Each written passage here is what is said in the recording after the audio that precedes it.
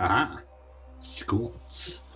Hello everyone, and today we're going to have a look at White Dwarf issue 127.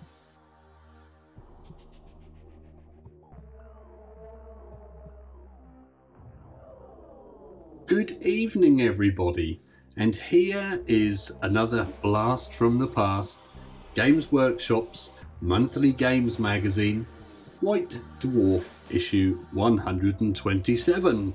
The date of this one is not shown on the spine, however it did cost a huge £1.50. If anyone can tell us what that actually equates to in today's money, please let me know. Anyway, let's have a go through. So we start through and we can see we had some novels out. Wolf Riders for Warhammer. Another book called Conrad here. I wonder if that's about Conrad Kurz. I very much doubt it. Moving on through the magazine, we have Games Workshop Sheffield has an in-depth look and also leads. And here are painting demonstrations which we could have attended to on my birthday, apparently back in the day, by Dale Hurst and Ivan Bartlett. Are these guys still active in the hobby? I'd like to know. Sheffield staff, Rick Grant, Lee Birch, Richard Collier and Mike Sheehan. Are you still out there?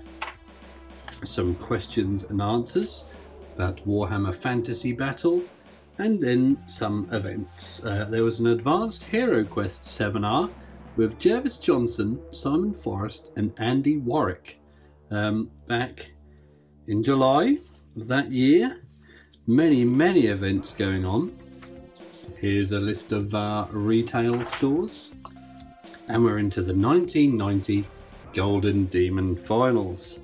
David Soper wins, holding up the Golden Demon Slayer sword, which I think may have even been that Nurgle Predator which we saw before. Here's Steve Howe, the Golden Demon organizer, and he looks very angry. Perhaps he didn't want his picture taken. Golden Demon winners, here we go. Vehicle, David Soper. I'm willing to guess that it was the Nurgle Dreadnought. Anyway, look at these winners. We have Mark Gibbons, second place, mounted miniature. Looks to be a trumpet blower on an eagle. These are fantastic. This skeletal Reaver Titan down here, absolutely brilliant. The Gene Stealer Patriarch on Throne, as a lot of you know, is my favourite mini of all time, with a nice little diorama piece and an intriguing Predator conversion there. Some other good miniatures over here. I like the old Lord of Change, and I like this old Inquisitor model. Notice that second place standard bearer went to a Nurgling, and look at the old Nurgle logo. It looked a bit more like something else back in the day. And here we have the Eldar. So this is all about the Eldar this month, which coincides nicely with current events in Warhammer 40,000 with the Psychic Awakening. So we had some fluff here describing them before the fall. A lovely piece of artwork. Let's see if I can just... Appears to be an Eldar with his Rose, his personal travel car here. And is this perhaps a craft world? Looks like Lothlorien from Lord of the Rings there. Some wonderful art tells us about the Spirit Stones, Psychic Engineering. I can't remember is it something bone? Wraithbone, how they grow that. Eldar runes. This artwork is fantastic. This swooping hawk really does look great. And it proceeds to tell us about the fall of the Eldar. And my word, this piece of artwork, the Eldar do look very alien in this. See if I can zoom in and show you that piece. About how they were intervened by Slaanesh in their depravity. A lovely piece of fluff here. One day I might read that to you. A dead Eldar here being carried by his friend, or her friend I should say. There is a picture of the craft world itself. I don't know if we get many official pieces of art for craft world, but there it is, the Baeltan craft world, or Baeltan, no, I can't pronounce these words. Some more fluff here. And then it proceeds to tell us about all the aspect warriors. A man with some lovely face paint and tattoos here. This Howling Banshee piece of art has been doing the rounds since, and it still holds up very well today. The Avatar, with the bloody hand, we've seen him before in an old retro review. Here it tells us about warlocks and the other Eldar HQ units.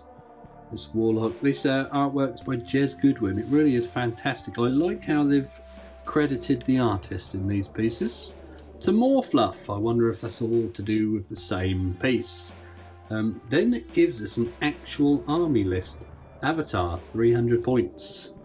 Warlock, 100 points, plus 25 per ability. Here we are, the army list. If you'd like to play Rogue Trader, or as the 2nd edition Eldar, you could use these rules.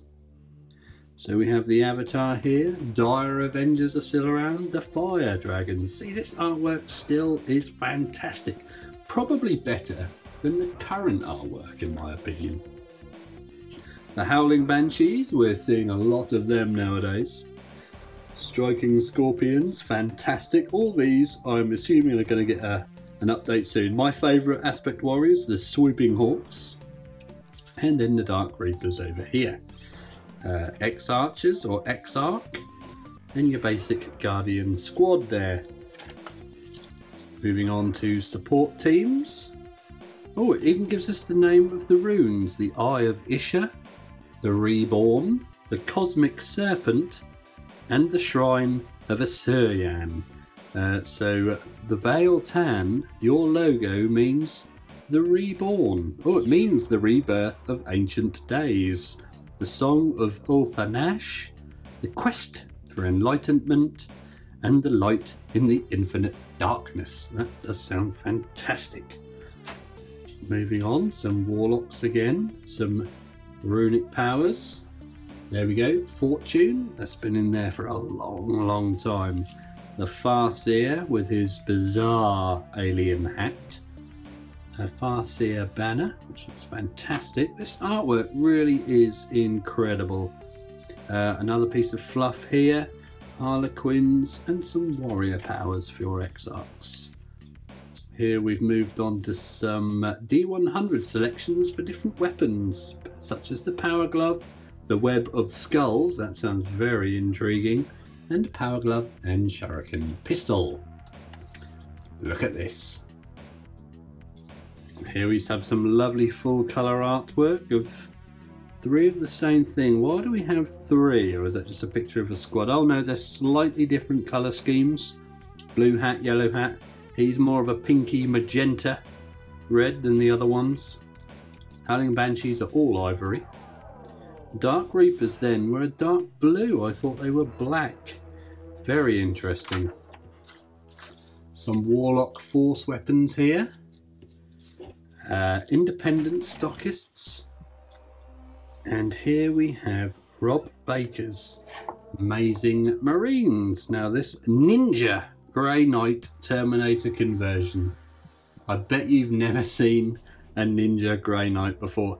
And the Deathwing, this is intriguing because this is from the old fluff where the Deathwing were kind of like American Indians, and they've really gone to town with that theme on here.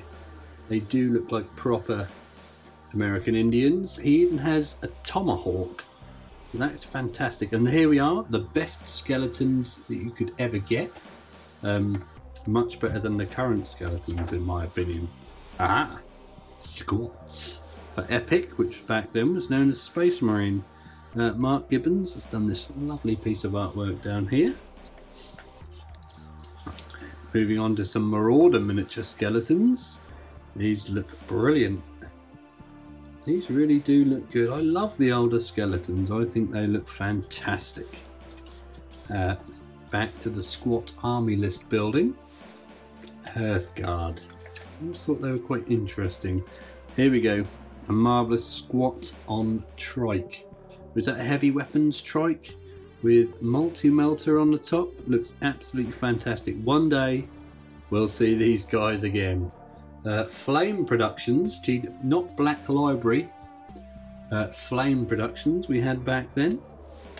So that's interesting. The old book and some great Games Workshop Preston vouchers here. I can get you 25% off any Games Workshop or Citadel products. So if anyone wants to borrow those to save themselves a lot of money, send me an email. Tactics for the Guild Trike there. Oh, we've got a stuck together page. Someone must have enjoyed the next piece. A sample squat war host. Well, I'm not too intrigued, although the way they've built this old army looks quite interesting. With these, I guess you take photos of these, photocopies rather, and then cut them out. Notice back then in the day, the squats had your standard tactical support and assault. They had nobles, which looked like Terminators on motorbikes. Guild bikes, a robot, access to robots, and rhinos, termites, they've made a return. And many other interesting things. The mole, which was the slightly bigger version. And then obviously after the mole, we have the gigantic hellboar. One day we'll see that again. If you like a job at Games Workshop, you could perhaps apply. I might even send an application off to be a retail manager to this address and see what happens. That'd make a good video, wouldn't it? So here we are again, how to make a detachment. This is just the army list, I think. It just tells you what you've got. The mail order service there, someone with a genuine bolter and heavy bolter there. And a selection of many of the bits, because this is back in the day when they actually would sell you individual bits. And always remember, Citadel miniatures are not toys. So if your wife says why you're playing with those toys, you can show her this, tell her she's wrong. What are these? What was the old heavy bolt? Are these the Imperial Guard weapon sprues? That looks fantastic. I love these long barrel las guns. I think they look brilliant. On to the catalogue pages, where we see that $2.99 would net you 5 aspect warriors. Just think about that for a moment. 5 metal Eldar for $2.99. My word, that is cheap. That's so cheap. It's unbelievably cheap. So here they all are, the old Eldar, the Harley Quinns, some of my favourite minis of all time, and some random Orc odd boys. Not sure why they're chucked in here, but they do look fantastic. These old models have so much character. And a little showcase on the back of the Eldar. Ah, see, the Dark Reapers have moved to black already. Literally in the space it's taken us to do this video, they have changed to their black scheme. There's my favourite, the Swooping Hawk. What is your favourite aspect? Please tell me why. Please leave a like on the video if you enjoyed it, or even perhaps subscribe if you're feeling very kind. And I'd like to say thank you very much for watching, and we'll see you all again very soon. Goodbye.